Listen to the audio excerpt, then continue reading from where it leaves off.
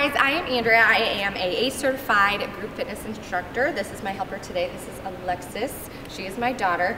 I'm going to go through and show you a couple of games and workouts that you can do at home with little to no equipment. Just using maybe what you have at home, like I have towels for you. I can show what you can do with those as well.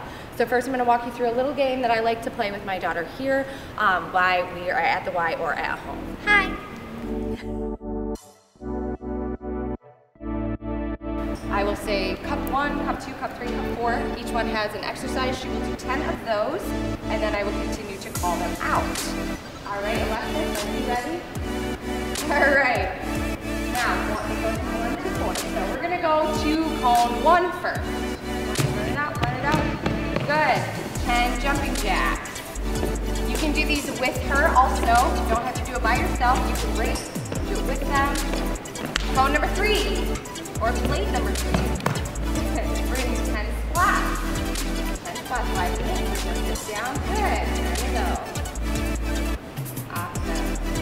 Don't forget to count.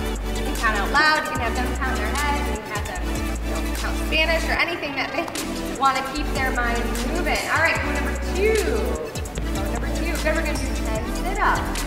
10 sit-ups. You don't have to put a mat down or a towel so that they do not get dirty or their back hurts, hard surface or semi-carpet. You can hold their feet as well, so you want to bring them all the way up. Okay. Also, what you can do if you want to join them is put their feet together, come down, come all the way up, and slap your hands. Something you can do together. All right, now we're going to go to cone number 1. That's the cone we haven't done yet. Cone number, I'm sorry, 4. You're right, caught me. All right, 10 push-ups. 10 push-ups, yep. Choose to do them without being on your knees, or you may drop to your knees as well. Push-ups are new to you. Alexis, please drop to your knees and show them how to do them on their knees as well. Now sit forward, down to your chest. Good.